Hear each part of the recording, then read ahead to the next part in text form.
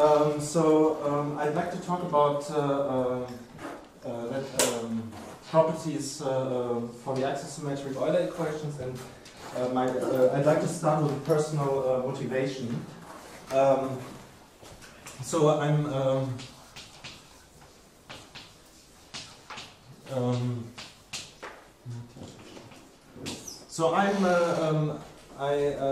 was studying the motion of vortex filaments for some time.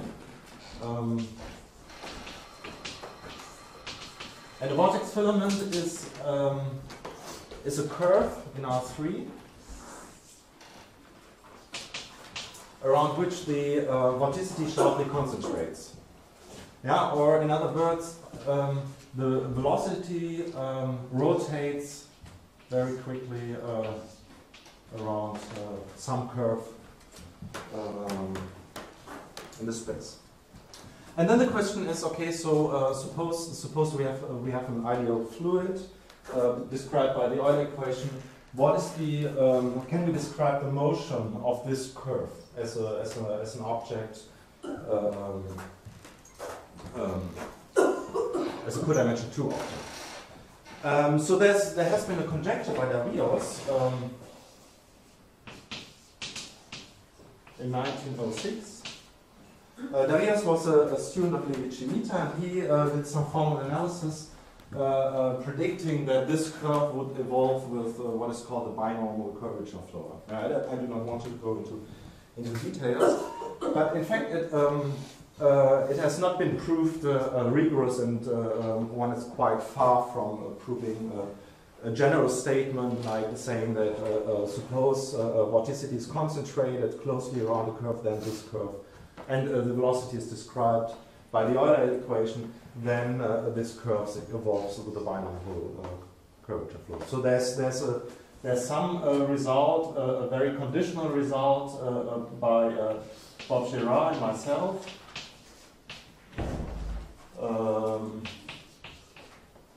I guess from 17, which gives a very weak answer to this. So therefore the question is, okay, if this is too hard, what can we do? So can we consider some simplified setting? And there are, I would say, two very natural settings to restrict to. So the first one is, suppose we have one or two very straight vortex filaments, and now we're interested into how these two interact. So if this situation is very boring, if we only have a single one because this is stable and will not move. But if we have two or more, then they will interact and move. So in this scenario, one is essentially restricting to a two-dimensional setting, because if this is the z-axis, the vertical axis, the velocity field is constant, right? So let's say this is like planar symmetry. A typical example is a hurricane, yeah? Or if you consider you pull the top in after taking a bath, then you also see like this vortex, and it's also moving, and so these are these kind of objects.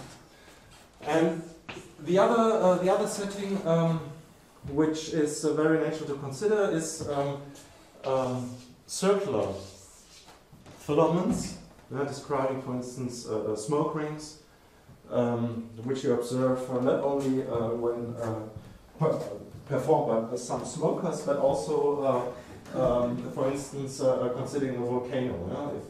If it's erupting, you sometimes see very perfect smoke rings rising up, and I mean, then you can also look for some YouTube movies and see, watching dolphins playing with these kind of objects. But I would say that. So here the object, the situation is.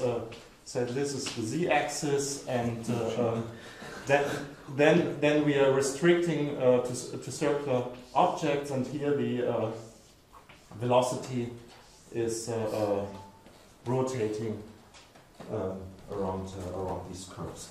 So this is a cylindrical symmetry.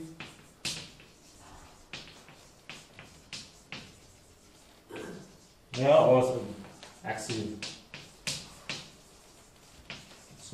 This is what's usually called axisymmetric. Can you remind me, so the chirality of the spinning determines the direction in which it ascends or descends? I'm sorry? The direction of spinning determines the direction of ascent or descent. Yes, yes. And the smaller ones go faster than the larger ones. Yes.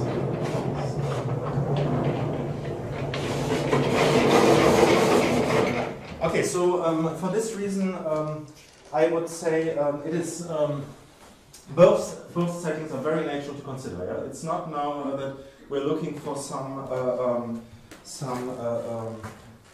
simplification just to prove some theorems. This is considering Euler or Navier-Stokes equation in this setting really has a physical sense.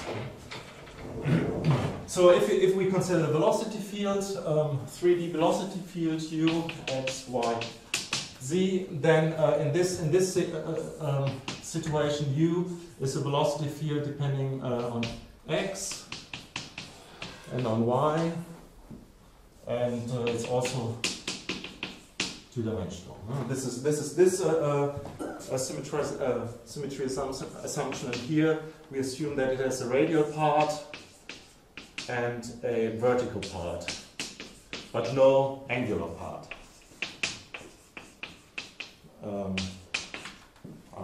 So in both cases we have two-dimensional objects. Okay, so let's see what is happening to with the Euler equations. And let me write down the Euler equation right away in vorticity form.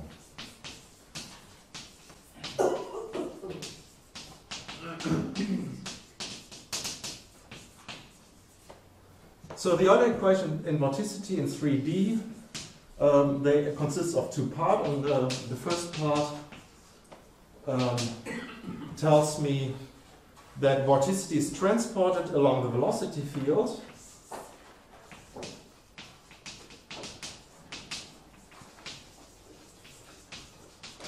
Or along the flow.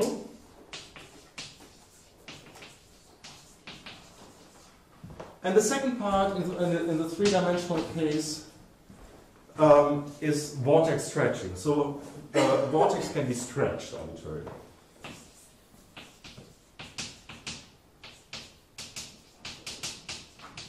Yeah. The first term is easy. It's just a transport equation or transport operator.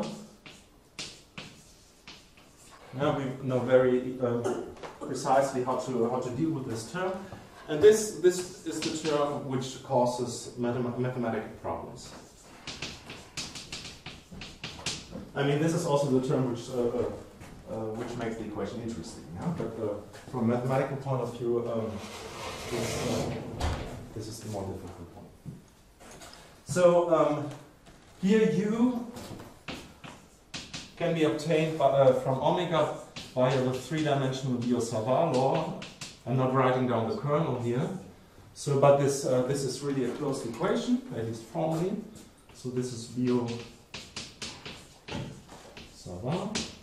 And when we do that in 3 dimensions, of course, we get that the velocity field is divergence-free as it should be. Yeah?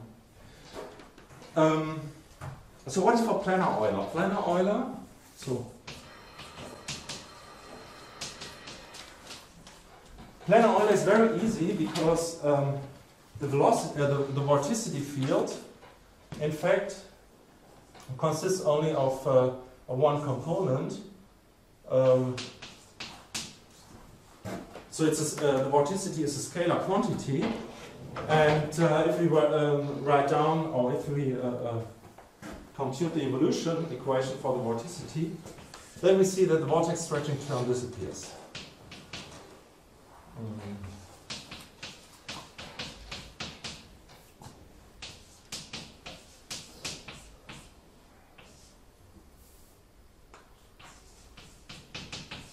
So no vortex stretching.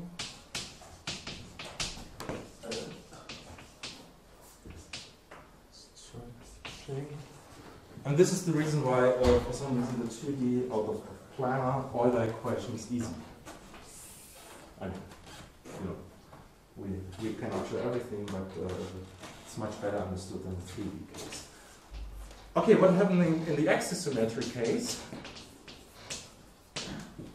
In the axisymmetric case, the vorticity is still a scalar quantity. Now, this time it points into the angular direction. But the vortex stretching term survives. So here we should write UR UZ dot dr dz omega theta, and then on the right hand side we have omega theta times u r over r. So the radial part of the velocity here survives on the right hand side.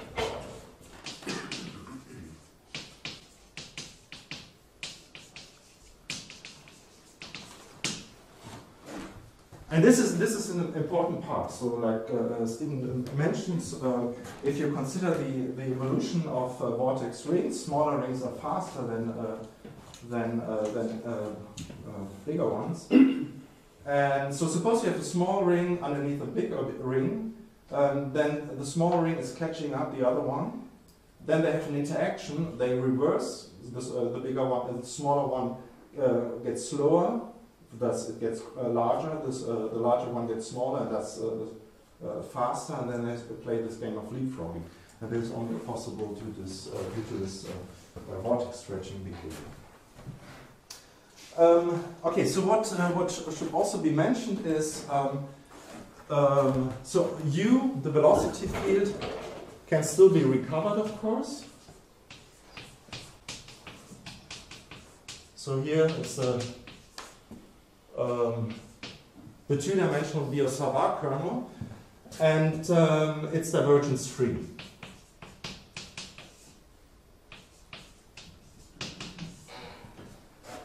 That happens. That is different also on the axisymmetric level due to the change of variables. We're losing the divergence free condition. So we can still recover u by Biot-Savart law. So now you are uz can be recovered theta, but u is not preserved, but what is preserved is r times u, is divergence free. Yeah, so if you multiply this out, the divergence of u is minus ur over r. Yeah. So also this, the appearance of, or the lack of the divergence-free condition makes the equation much more difficult. By this operator you mean dr dz, right? Yeah, I read, yeah, of course. So this is, sorry, also, this is dr plus dz plus ur over r is 0.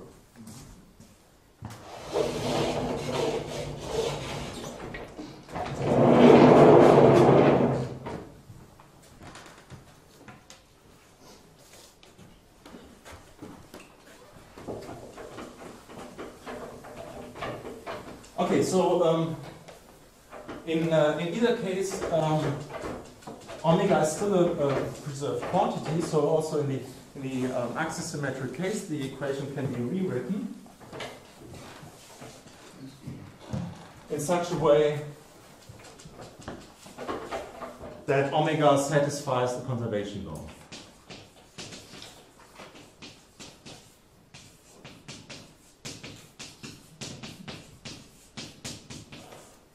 Yeah, but it's not transported. No? It's there's this additional stretching term. So from now on, I will write omega. Omega is omega z, or omega as omega theta, depending on whether I consider the flat case or the cylindrical setting. Okay, so let's start or let's consider again the 2D Euler equation for a moment. Or I try to say always the planar case because also the cylindrical setting is two-dimensional. So planar Euler dt omega plus omega 0. Here we can write down, at least formally, because of the fact that use divergence 3, a bunch of conservation laws. So in fact, for every beta, C1 bounded with bounded derivatives, whatever we want, we have that the chain rule applies, and we have that beta of omega satisfies exactly the same equation. Formally, yeah, we're just talking formally. So this is what is usually called, or in the spirit of the Navier-Stokes, called renormalization.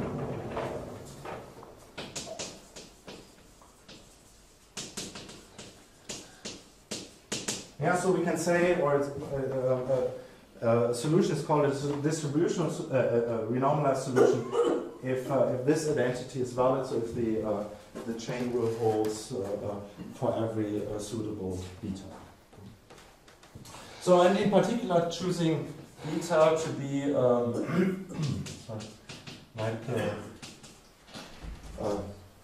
some polynomial, we find that any LP norm is preserved by the flow.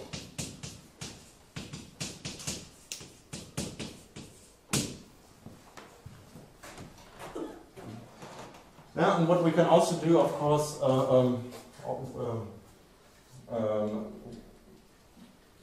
what should be also preserved in 2D and 3D on the formal level is energy, the energy.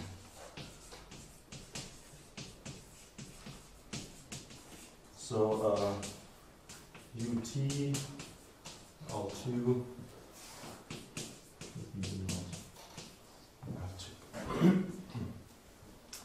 on formula.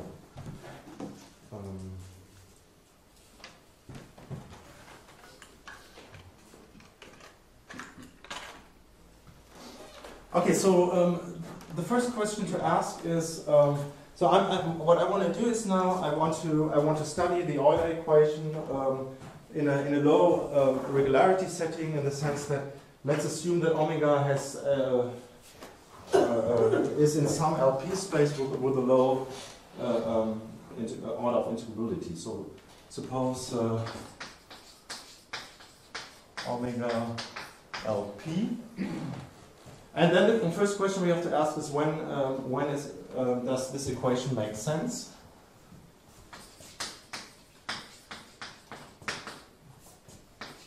Vorticity.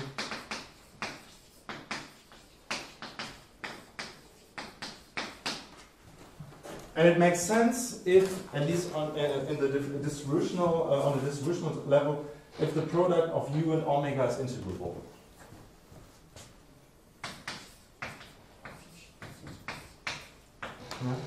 And then you can do some Sobolev embedding theory. So if omega is an LP, well, first, well, this is first Carlo and Sigmund.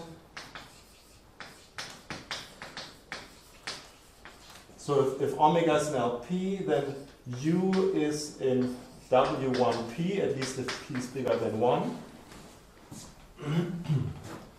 And so then we have Sobolev embedding. U is in LP prime. Yeah, and then we have to evaluate if U is in this LP prime, omega is in LP. When is this product in L1? So 1 over P plus 1 over P prime is bigger or equal than 1 if P is bigger or equal to 4/3. So if P is bigger than 4/3, we can write down the 2D vorticity equation in distributional form and give some meaning to it. If P is smaller than 4/3, we can still introduce or define the vorticity equation, but then we take this as a definition. So for P smaller than 4/3. This is a definition.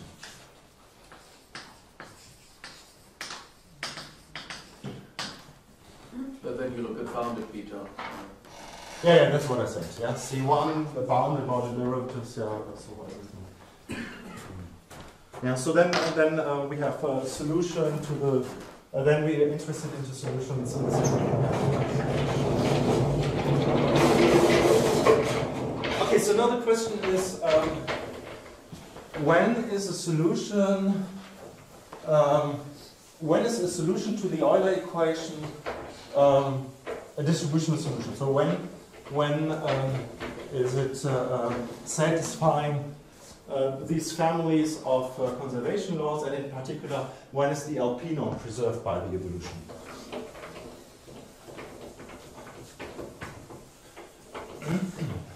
So that will be in general will be probably wrong, but you can look for particular solutions. So the most physical solutions to consider are vanishing viscosity solutions.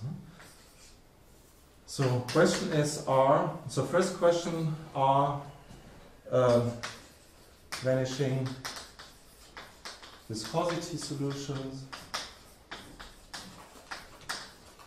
renormalized? And the second question is do vanishing viscosity solutions preserve the kinetic energy?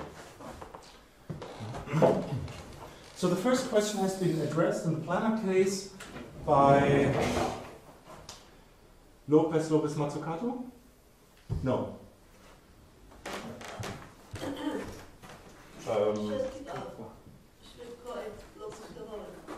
But you consider this? Yes. Yeah, I mean the first question. So first. Sorry? Yeah, that was P smaller than 2. So I guess there's this paper. Well, this is more or less just a remark or an observation.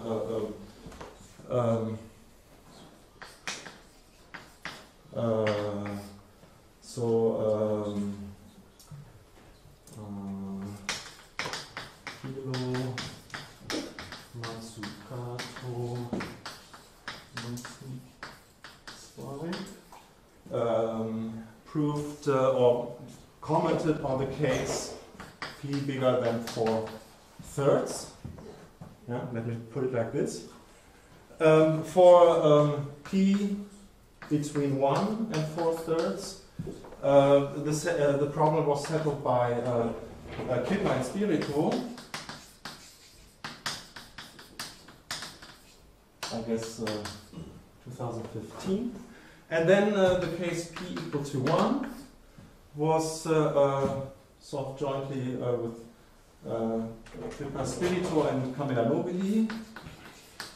Kipper, Nobili, myself, Spirito. Probably last year, or I don't know, 18. And the interesting observation here was that does not go through using depend on Lyon's renormalization theory, but in fact what was needed was like a quantitative or direct theory for the transport equation, or for continuity equations. That was developed by myself in analogy to the Clipper-Deledis theory for the ODEs. This was 17 plus some harmonic analysis tools developed by Bouchy and Clipper. So does this include measures or just L1? Just L1. Yeah.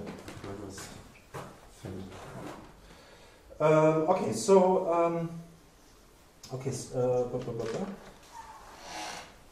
right. So I wanted to talk about the axisymmetric case. So let's turn back to this. So as I said, the vorticity equation solves is a continuity equation for omega, and the divergence, in fact, was not preserved, not zero, but has this additional term. And this observation leads to the fact that while omega satisfies the continuity equation, the quantity that is transported by the flow is the ratio of omega and the radial distance. So what is conserved, what is advected is the quantity omega over r. So for omega over r, we have a transport equation. Okay, so now I said, the question is now, is there some analogous quantity or analogous result to be expected as the conservation of the LP norm that we have for the 2D or for the flat case? And the answer is yes. If you remember that I said U is not divergence free, but R times U is divergence free. Yeah, so if you multiply the equation by R, then you have a divergence-free vector field over that, and then you can use the chain rule and observe that beta c plus RU. I mean, this computation is valid in any case. So this is 0, and that has to be a preserved quantity because you can write this again in divergence-free form. Yeah. So what is preserved is the quantity C P multiplied by the radial component, and I write it over the half space. dr dz is the same as, sorry, C naught pr dr dz. So this is the quantity which replaces omega in the flat case. And moreover, just a remark, this is also natural measure, because this is just the three-dimensional Lebesgue measure restricted to axisymmetric modulo the factor of 2 pi, restricted to axisymmetric functions. Yeah?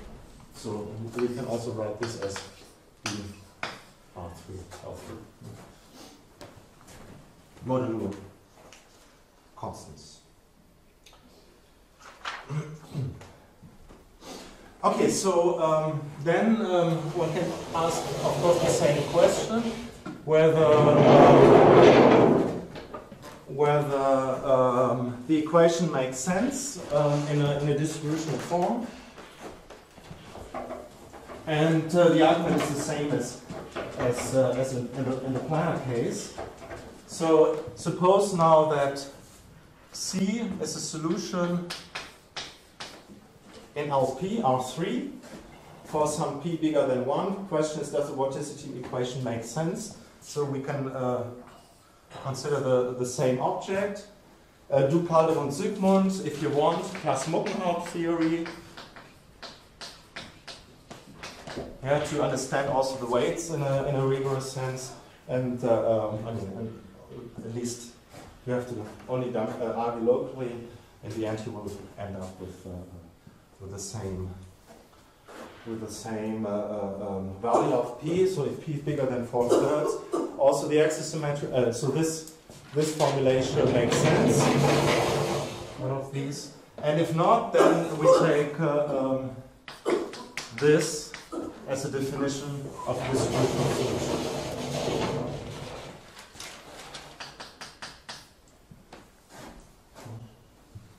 Okay, so let us ask the same question as before. When is a solution to the axisymmetric Euler equation a renormalized solution?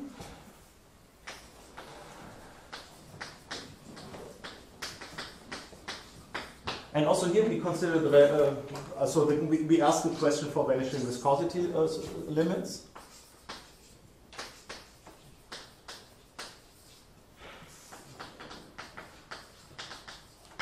Yeah, and despite the fact that if we consider, so this equation is not exactly in a Dupin-Alliance form, right? So if we consider it without the r, then the velocity field is or this quantity c is advected by a velocity field which has unbounded divergence globally. Yeah, so therefore that does not fit into this Dupin-Alliance framework, but once you multiply by r, and this a multiple of in front of the time derivative does not really change the arguments in the Dupin-Alliance theory.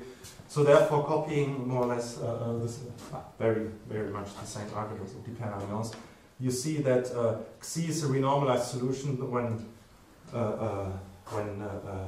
U is Sobolev. So in particular, when omega is. Yeah. So this is the first observation. This is really an observation. So this is ongoing. Nobili.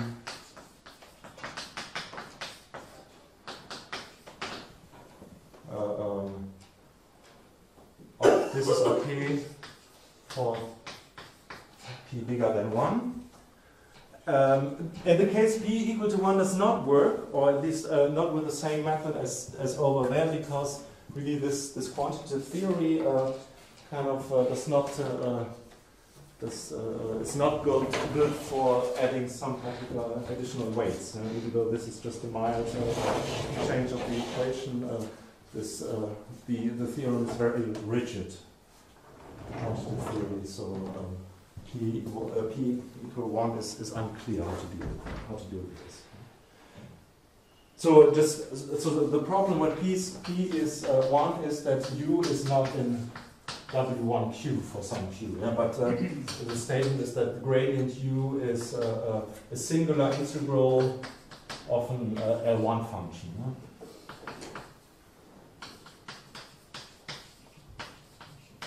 So this is a singular kernel, this is an L1. And in this setting, the Dupin-Alliance theory does not apply. This is the problem. Okay, so what about energy conservation?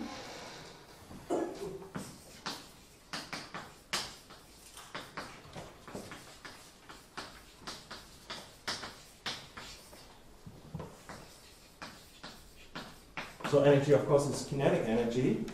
The argument in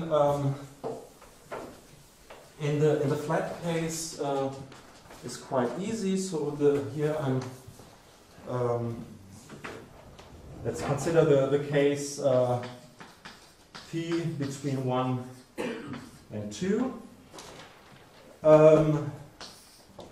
On the torus, this is done very nicely in the paper of. I always forget Cheskidov. Like this? Okay. If not, it's a permutation. Two eyes. Okay. Then Lopez, yeah.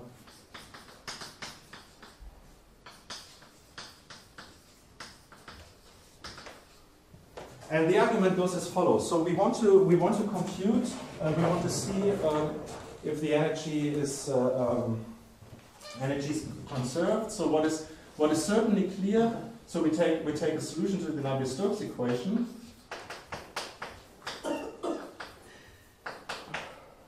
And in this regularity framework, we have an energy identity. Yeah? Into the this is an identity. So we integrate and find that at time t, the difference of the velocity of the kinetic energy to the initial kinetic energy is just minus 2 nu integral 0 t grad nu s ds. These are all L2 norms. And this is not negative, this difference. So what we have to show is that this goes to 0 if nu goes to 0, and then we can deduce that the kinetic energy is preserved. Okay, so now in 2D it's very easy to see that this in fact is nothing but the vorticity in the L2 norm.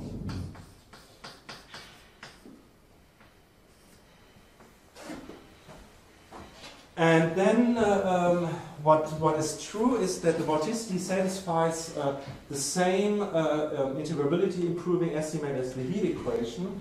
So this is bounded by 1 over mu t, mu s. S is not a variable. Omega naught Lp, and now I have to look up the right exponent, so which you can figure out by dimensional arguments.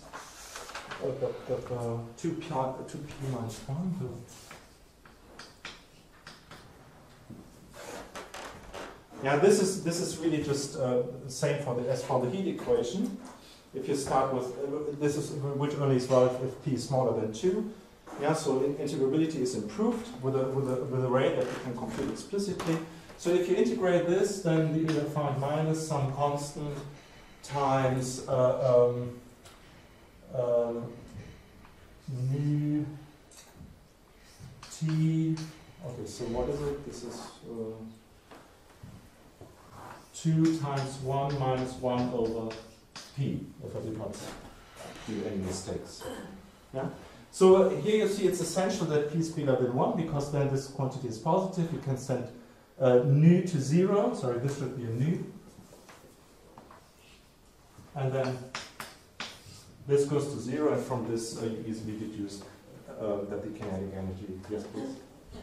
There's also one important piece, which is that you converges strongly to the Euler solution. Can you say it again, please? Sorry. There's one more important piece, which is that the L2 norm of u converges to the okay. norm of the Euler, and that's only for t greater than 1. This is also only 2 for p. Yes. Ah, okay. Okay, I was not aware of this. Yes, of course. So this goes to u of t in L2. Right.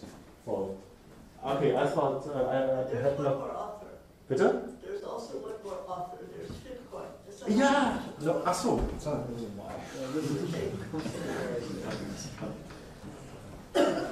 Okay, I'm sorry.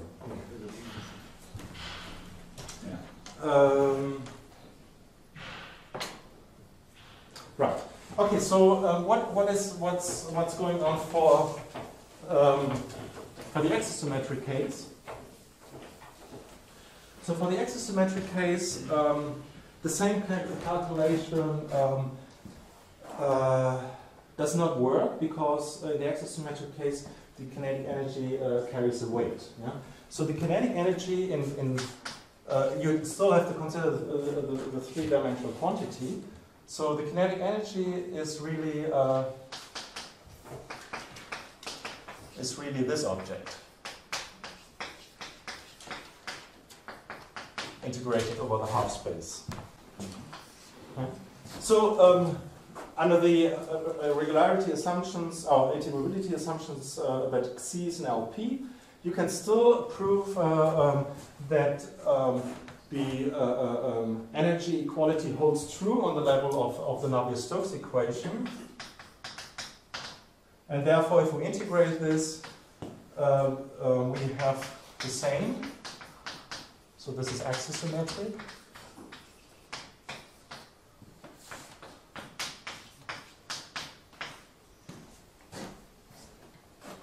So this identity is of course also the same, but now let me write it down in integrated form. So this is gradient u mu s r dr dz yes. Yeah?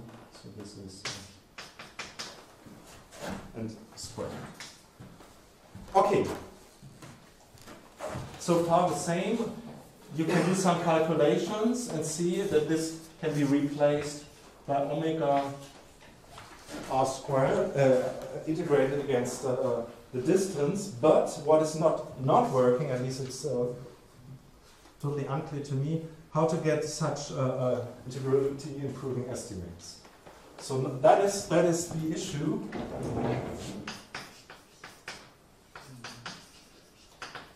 So for C naught and LP, yeah, is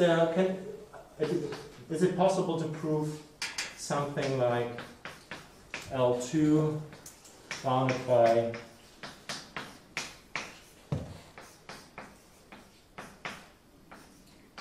this? So dimensional arguments already tell you that cannot be true, or it cannot always be true. Yeah? So therefore, that immediately leads to some restrictions. What is true is that this estimate holds if I replace. This is the three-dimensional object, of course. And this is also.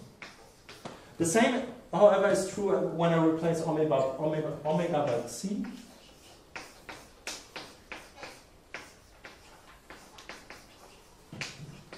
Yeah, then I get some exponent mu t, and I'm not sure if I want to have a more general statement. Yes, I want to have the Q norm here. So, and then the decay estimate is like 3 over 2, 1 minus p minus 1 over q times the norm. Yeah.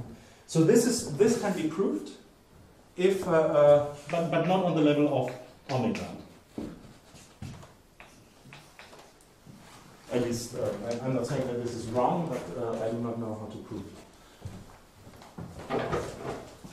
So, I'm almost finished. I will continue here. So the solution, or in order to prove something, is we assumed in addition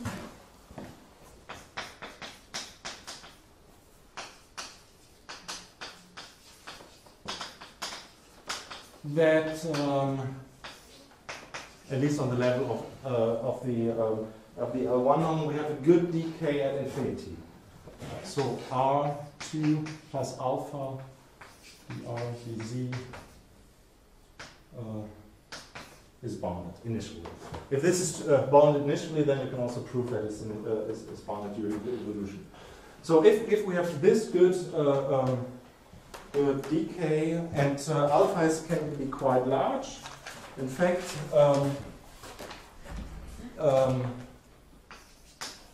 alpha is an alpha of p, of course, and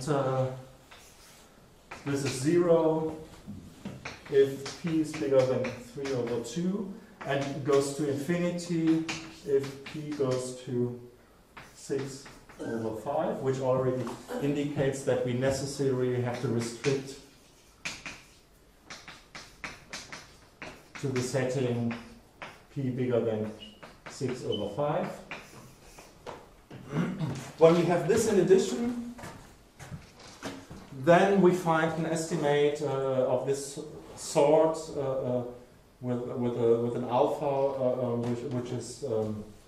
which is smaller than 1, so that we can conclude with the same kind of argument that show energy conservation. So in this case, if this is the case, then the energy is conserved. Right. This is.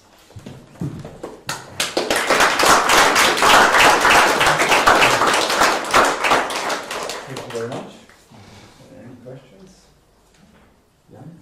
So there is a result or series of results by Galean Schfera on Navier-Stokes in axisymmetric case, and they are able to show even for initial vorticities being measures, which is somehow relevant to the circles, that you have global in time existence and decays of L1 nodes. Yes. Does it help you in pushing to measures? Because well, I mean, we're not even at one level, right? So, I mean, we use these results in order to get these decay estimates. But so yeah, okay, I was not very precise. I would also maybe consider mild solutions with the sense of Galley-Sphera, which has all these similar decay behavior, and then you can prove something like this in a motion. I just wanted to comment also that P greater than 6/5 is a critical exponent for the compact embedding of W1 6/5 into L2, which you need this, so you get the strong convergence at velocity, which you also need. Ah, good. So Yeah. then this is the bottom line. Okay. Yes. Okay, so we, thanks for the comment.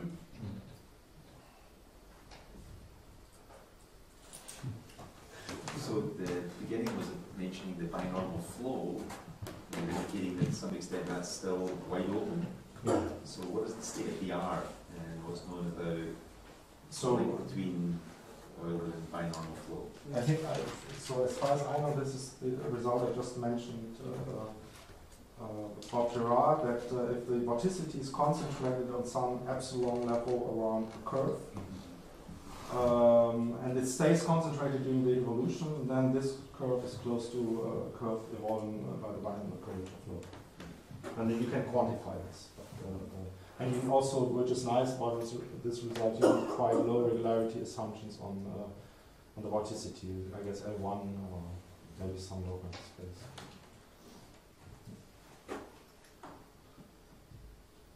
So is there anything known about the uniqueness of renormalized solutions? I mean, as in the, I would say this is potentially harder than the flat case. So. No, even the flat, I mean the 2D planar, but you assume renormalization. I mean, for the Euler version.